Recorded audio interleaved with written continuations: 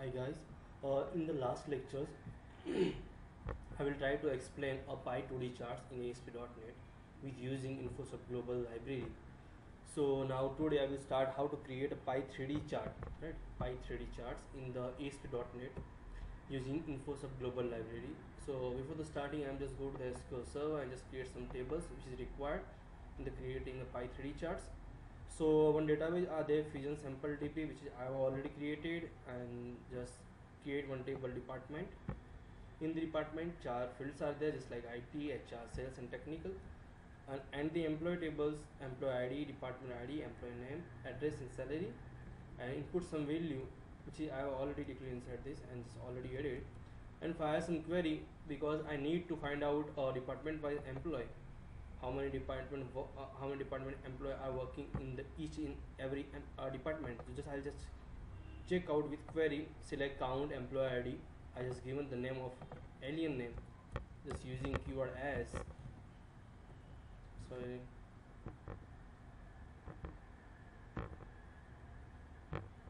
Okay, department name from employee left joining the department. Just check condition and group by department. I just fire the query and just execute, click on execute options. Now just check out. My database name was Fusion sample DB. I just select Fusion sample DB inside this and fire again. Okay, this is a department wise data just like HR in the 8 employees, IT 10, sales 5 and technical 6. Okay, so this is my query. After that I'm just go to the Visual Studio. I have already created empty websites. Just right click on the projects and just click on add new items and just select one ASPX page, default.aspx. Okay, just click on view form, default.aspx, click on add options.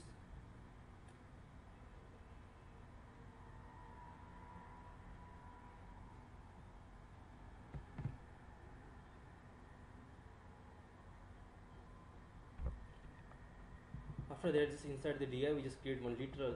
This is server side control of the ASP.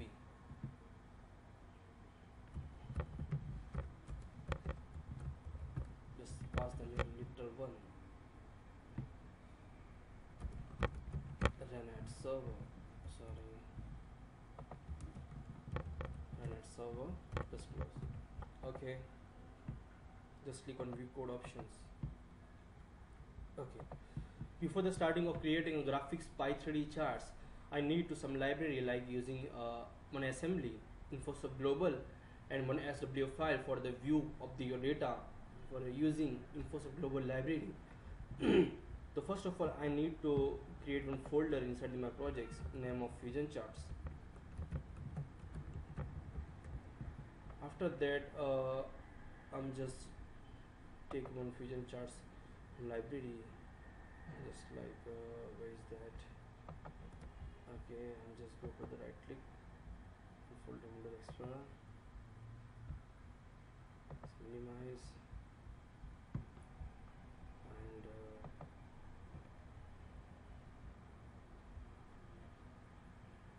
okay, this is SW file, all the chart. I need to Pi 3D, just copy the Pi 3D and just paste inside this. Just click on paste option. Okay.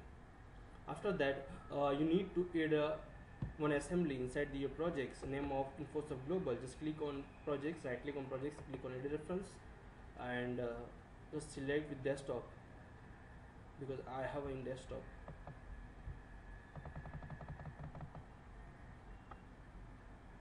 Name of Infosoft Global. Okay, now I'm selected.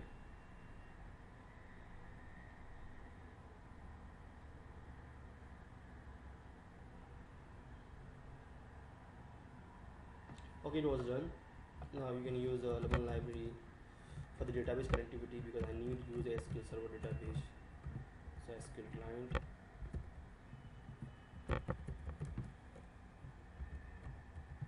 And another is using system.data.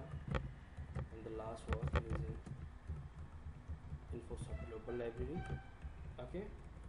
After that, because I have already created, so I need to go and just copy paste my database because it's the same process, not different. For the create one SQL connections object spawn and new SQL connections with using DB connection, and this DB connection I'm storing inside the web.configurations file. So I need to open inside this connection string, and inside the connection strings I'm add connection strings and just go to the SQL Server Explorer in the Visual Studio.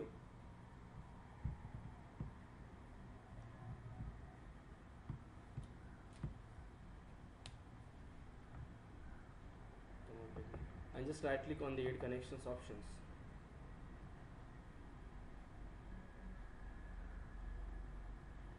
And just click on change option, use the select the SQL server and just click on OK options and just put it local server name, just like local, and select a database name. My database was Fusion Sample DB, so I need to select Fusion Sample DB. Just click on paste connections. Is success, click on OK option. Okay, just right click on the project server database and just go to the property, just copy the connection strings and just paste inside this. Okay, now paste. After that, just name, my name was DB connections, and just provider name was system.data.sql client. Okay, now just save, and the name of DB connections. So when you're required to catch your database connections path with the configurations file, then you need to put one code. I have already created, so for the time convention I need to copy this. Just copy and paste. Okay, Ctrl Z inside the class. Okay, DB connection system.configuration manager.connection string, name was DB connection.connection string, and one XML file generation for the XML file. I'm just create one empty variable like global XML is equal to plain. Okay, after that I have already created code, so I just copy paste because I don't have time now. Okay, ds is not equal to null, and inside the ds.table 0.rows.count greater than 0 means suppose my value is not null, my row is not null, then just go to the inside this, just create one chart, because in the Fusions library you need to create one XML file and just pass this XML file inside the SWF, right? So first of all you create one XML file. The XML is equal to chart, just starting with the chart palette is equal to 4 is color code.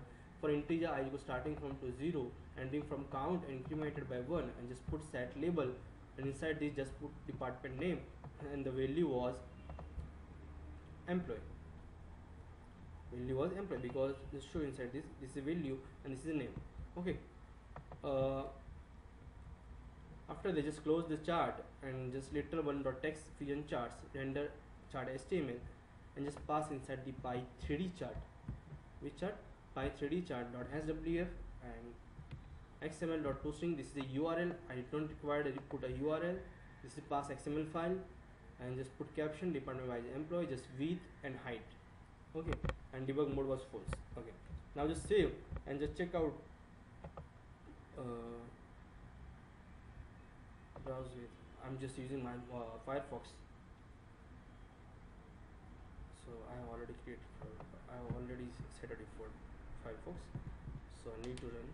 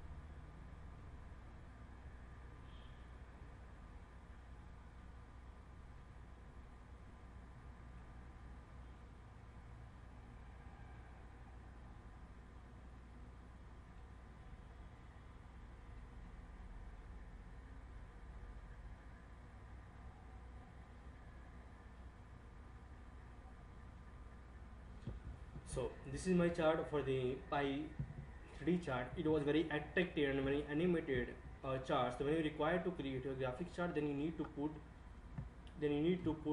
actually a Fusion library with using Infosoft global assembly, right? Enable rotations, just put the rotations value is there. Enable sizing movement, just click on movements.